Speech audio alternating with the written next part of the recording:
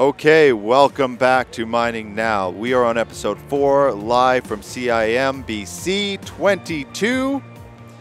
And we have a part 2 guest coming on the show, which is a lot of fun. We have a few of those episodes. We've got Derek Urquera on. He is the market director for mining at General Kinematics.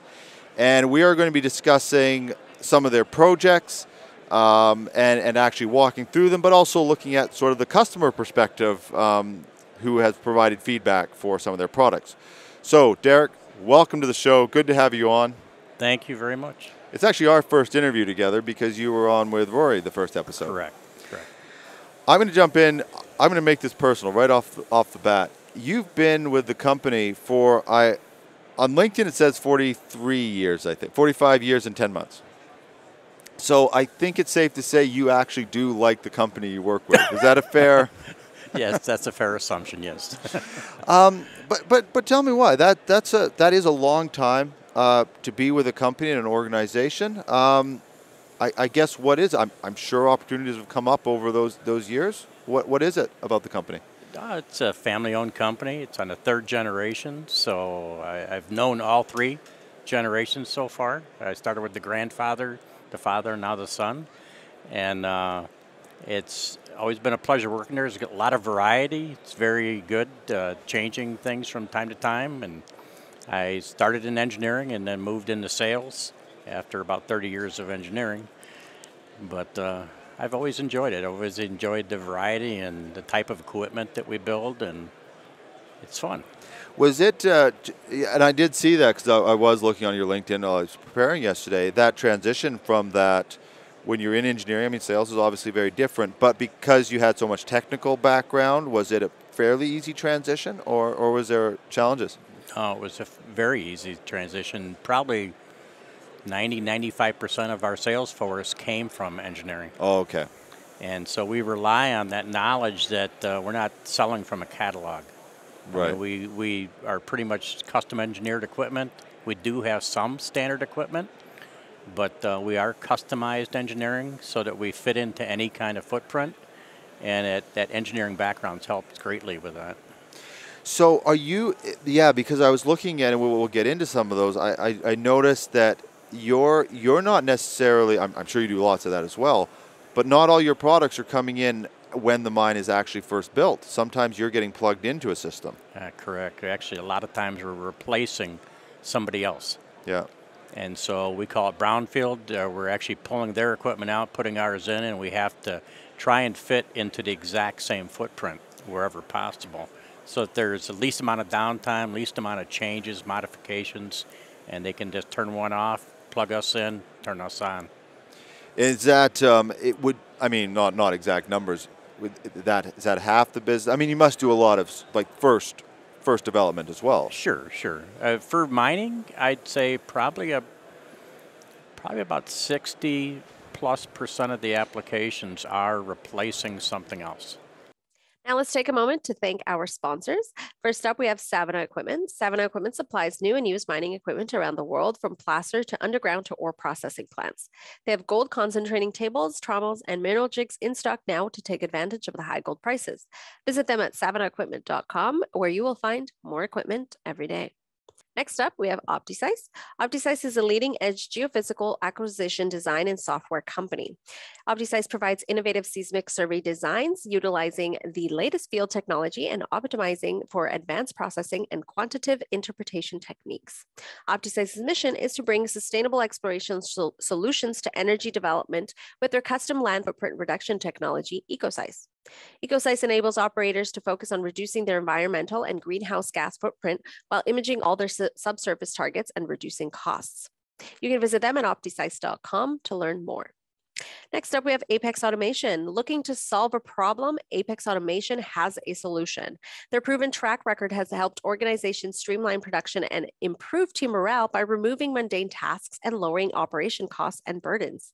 Robotics, advanced process control, and machine learning are examples of what Apex Automation can provide. Have an idea and looking for a trusted consultant who can deliver? Contact Apex Automation today and start your team's automation journey. Visit them at apexautomation.ca to learn more. Next up, we have Fenner Dunlop. Fenner Dunlop S-Flex belts are engineered to withstand the harshest applications, delivering benefits that solve customer problems via superior rip, tear, and impact resistance. S-Flex are extremely strong and robust belts that are difficult to destroy, which is important for heavy-duty bulk material handling environments.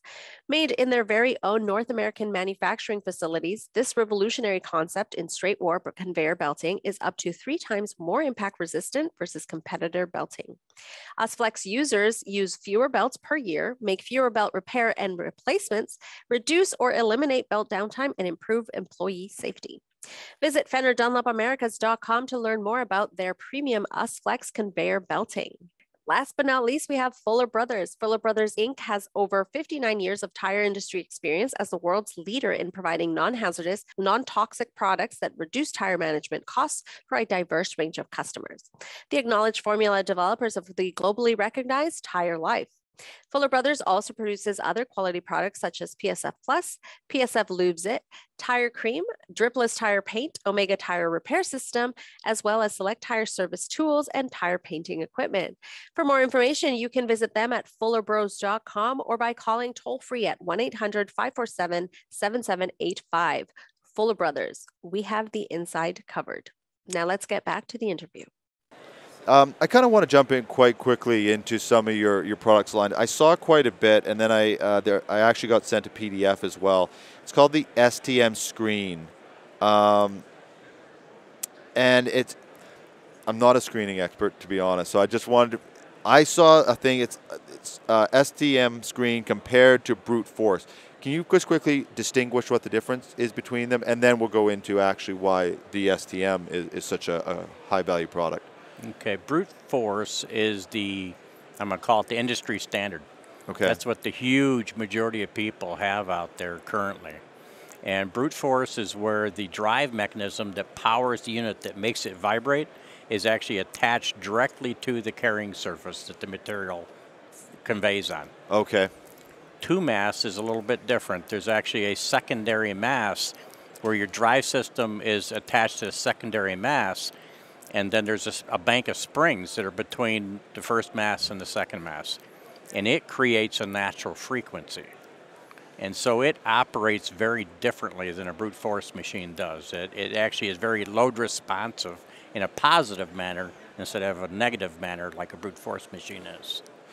So that would, right away what kind of comes to my mind then is that, so would a 2-mass system then be less, essentially less breakdown prone or less wear prone then? It's all of the above. It's much less breakdown prone, and that's because of the wheels that are on a 2-mass machine that power or drive the system are much, much smaller in size. Whereas in a brute force, they're huge offset eccentric weights that are on there. So the majority of breakdowns that are caused on a machine are at startup and shutdown. Ironically, it's not during operation. It's when you actually turn on and off the machine. Oh, I see.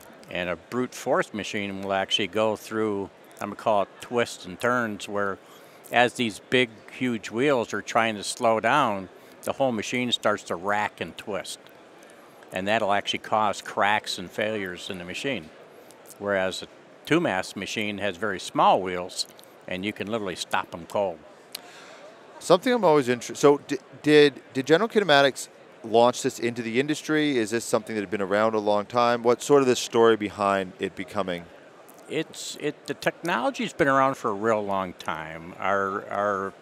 The grandfather that started our company, Albert Michoud, he was very instrumental in helping it grow.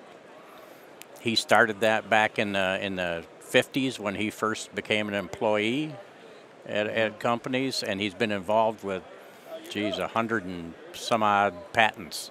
Wow. Involved in that type of technology. But he was a brilliant man, came from MIT, and he helped make 2-mass what it is today. And it's been around a great deal of time. We've been in operation since 1960 is when our company started, and we've been doing it since our inception. And he helped bring it along further and further. So will you make a brute force one, or you won't even make them? We make both. You make both. Oh, okay. So We what make would both what would the machines. application would be where a brute force would be a good choice, and then the other? Well, a brute force machine is very simplistic, very simple, very easy to do. You're going to use it typically for lighter load applications. I see. And where material isn't sticky or blinding or tends to plug up the deck. Whereas a 2-mass can actually react to that kind of a situation. A brute force will not. It'll react in a negative manner. And it'll actually lose stroke until it literally stops. So now, when you're coming in, now do clients know that that's what they need, or like when you're replacing a unit in the brownfield, what are you replacing? A 2-mass, for lack of a bad version of a 2-mass, or are you replacing a brute force? Typically a brute force. Okay. You know, that's, like I say, that's 90+% of what you see out there currently. Really? It's been around for much, much longer than 2-mass has been around. It's very simplistic, very easy to design. I hate to use those kind of terms, but it is. Yeah. There's very little involved with being able to do it. You could pick up a book and build one tomorrow. You know, it's that simple. And so that's what the industry was built on. The bad thing is that the industry got accustomed to that, and they got accustomed to these failures that the machines go through, and they live with it. Mm-hmm. They didn't think there was anything else out there. Right. And so they deal with something that, in our mind, is a premature failure of the machine. Right, yeah. Now, do people know about it now? I mean, obviously, you're coming on the show and you want to talk about it, so you want more people to. But does the industry know about it, or are people sitting there with their old machines knowing that it's wrong, but just haven't sort of made that investment, or do they actually not know about the 2-mass system? A lot of it they don't know. You know, it's something new, it's something fresh, different to them. You know, they say, oh, wow, it's new technology. It's not new technology. It's been around a real long time. It's new to them. Right. So, like, when you're talking, so I wanted to talk about this Mountain Copper project because you did this. There's a good video. We're actually going to play the video here in a sec just to sort of show it. That, when you say it's mostly customized, is there a template that you're following? Like, what is customized about this one for Copper Mountain as opposed to another one? Is it size, or is it actual parts? What is it? this one had to be a physical size to be able to match what the existing screen was. It had a certain level of inclination. The machine only went downhill roughly 3 degrees. Okay. So we had to match that. And that was because there was only so much room available. And then where the equipment mounted to its existing foundation, we had to match that as well. So they could literally pull theirs out and put ours right on the same mounting pads. Oh, I see. So I've been asking people different versions of this question. I'm always curious. Like something like this Copper Mountain project, how does that start conversation? How does that first contact get made? And we need to replace. We have a problem. Like that whole conversation. How does that start? Where does it start? Well, that actually started here, ironically, at Okay. CIM. So that was roughly 4 years ago or so. Yeah. Actually, I did a seminar at that CIM, and I cannot remember for the life of me if it was somebody was in that seminar, but later on that day, somebody approached our booth and was questioning and asking about it, and it grew. It grew from that, and they were willing to take a chance. I don't want to say it that way, but they wanted to do something different. What they had wasn't working, and so they looked at ours and they studied it, and they liked what they saw, and we basically sold it to them all on a maintenance budget. So what they were currently spending in maintenance dollars is what the equipment, in a period of 1 year, paid for the equipment. Really? Just on their maintenance budget. And is that because of the... actually, you know what? Before we go, I want to play this video because there's... so we're going to pause for a second. We're going to bring up that video because I want the audience to sort of see real customer feedback, and then we'll jump back into the interview.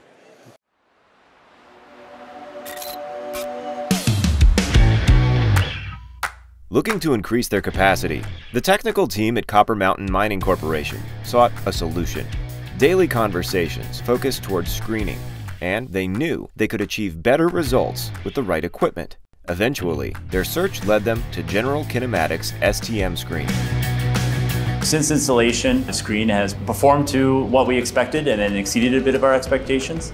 The best way of putting that is it's not a problem. It's not something we talk about every day now. Our previous screening capabilities were quite challenged, and we've come to a point now where when we're talking about restrictions and we're talking about mechanical, electrical issues, the screen is just not a unit operation that is in our day-to-day lives.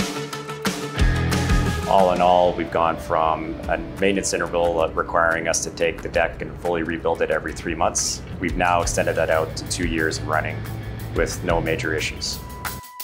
Copper Mountain Mining Company, located in British Columbia, Canada, operates at 40,000 tons per day, producing copper concentrate. With an operation this big, Mill Maintenance Superintendent Dave Keyworth knows how critical this is to his team's performance.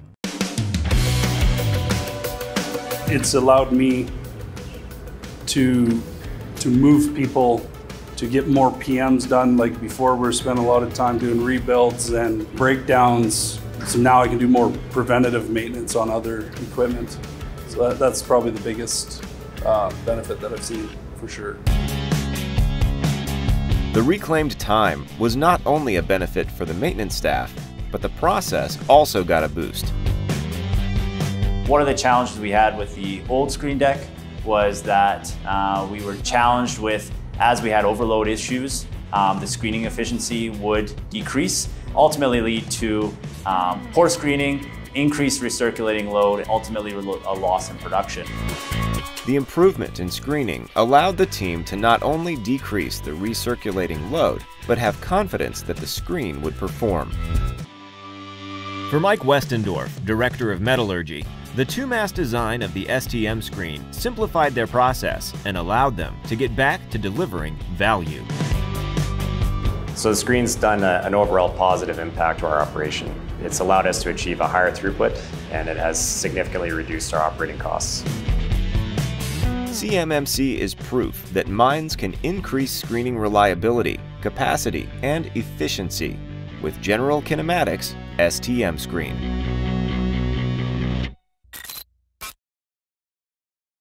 So I think the first one that stood out for me was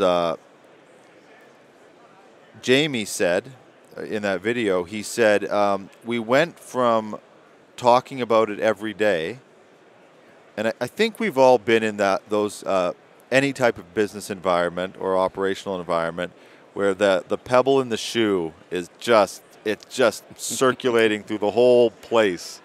And it's just like you walk into a room, oh, well, this is coming up again. So I know I know exactly what he's talking about when he said that. But they went to not thinking about it. Correct. And is that, I mean, it almost seems too simple, but is that the difference between the two items? Well, they were having a maintenance nightmare with the other unit that they had in there. And it was every 6 to 8 weeks they were having massive failures, and they would have to replace the unit. So at a time frame of about every 2 months, they had to pull a unit out, put a new one in. And they were actually making a new one on the side from that day, waiting for this one to fail. Really? So they could replace it. Was there a lot of, because you said the start and stop, so were they weren't running continuously then? So they must have been. I don't think every plant starts and stops from point to point. You know, Right. It doesn't take a great deal to cause failure in a machine like that. Right. It's not like they're doing it hundreds of times a day. It's a matter of doing it just a couple of times a day. Right. It might make a big difference in that machine. I mean, and then the other thing, though, and this is what I didn't quite, and I wanted to actually kind of unpack this on here. He said, I think it was Dave said, no, it was Jamie again, the overload issues. The overload issues and the screening efficiency would decrease, leading to poor screening and recirculation. Can you, from a technical level, explain what, so it's not just the stopping and starting that was a problem. There was actually an efficiency issue as well, it seemed. Correct. Can you unpack that a bit? The overloading and efficiency. The overloading, their machine there is fed by a sag mill. Right. And so sag mills every now and then have upsets, or where they'll actually spit out a overload of material or overcapacity what the machine was actually designed for. And every machine needs to be able to accept that at some point in time. And theirs happens from time to time, just like every facility out there. Well, the existing machine, in their case, would actually get buried, and it would literally stop the machine. Wow. And since they've put our machine in, they've had those same upsets and issues with the sag mill where it still spits out that overload, but it's never shut us down one single time. And what is that, and why is that, though? It's because the 2-mass gives it a positive response to material load. On a brute force, as you add material to it, the stroke goes down, down, down. It gets lower and lower until it literally stops. The motor will be spinning, but the machine's not moving. Oh, right. Because of that 2-mass system. The 2-mass it'll actually react because it's a frequency change Right. that is occurring. So as you add material to it, the actual amplitude of the machine tries to go up. Right. And so it'll actually handle that surge of material easily.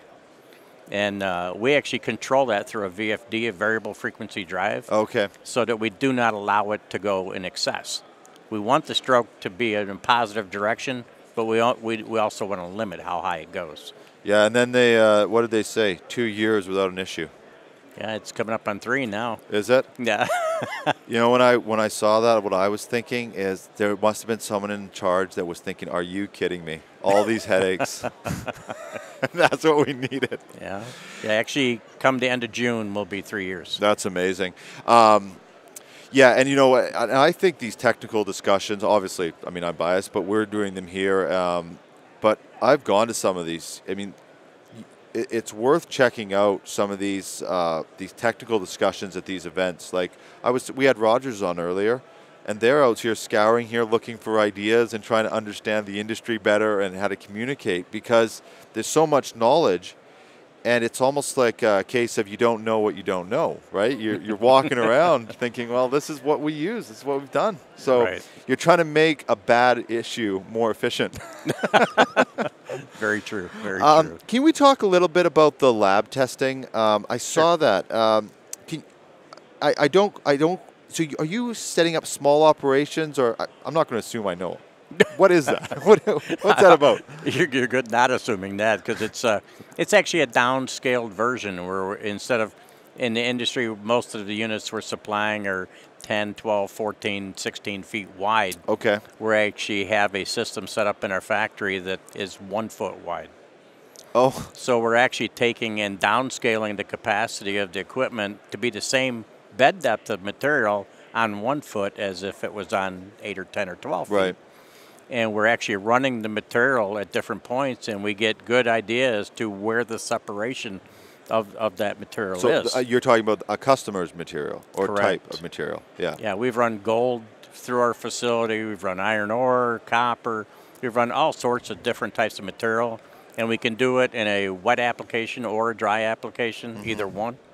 And so it gives us a real good point to know exactly how big the equipment needs to be.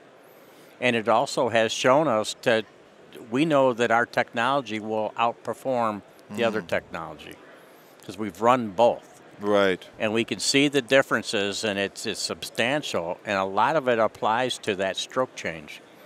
Because the brute force goes down, you can add 1 pound of material, and it can affect the stroke in a negative manner on a brute force. Right. It'll be so small you wouldn't see it, but the more and more and more you add, the more it's affected in a negative manner. Right. So when we set it up in our factory, we can set it up to react both ways, and it gives us the ability to handle 30 to 40% more material in the exact same size unit. Is it, I mean, again, it's just one of those things, do people know about it, or do you get a lot of requests, just people trying to get a sense? I mean, that must be a pre-sale thing that happens a lot, just trying to find, is this the right solution for us? Correct. Yeah. Yeah. Most of the industry doesn't know about it yet. That's the word we're trying to get out to people. We can prove it to them with the factory testing, and we can show them that we can actually achieve these goals so that it's not just something that they think we're making up. or some kind of sales mumbo Right, jumbo. yeah. It's real. Just before we wrap up the interview, again, because you've been with your company for so long. What are the challenges? And I always appreciate it when companies can come on and talk about those as well, because we all know there's challenges in all of our businesses.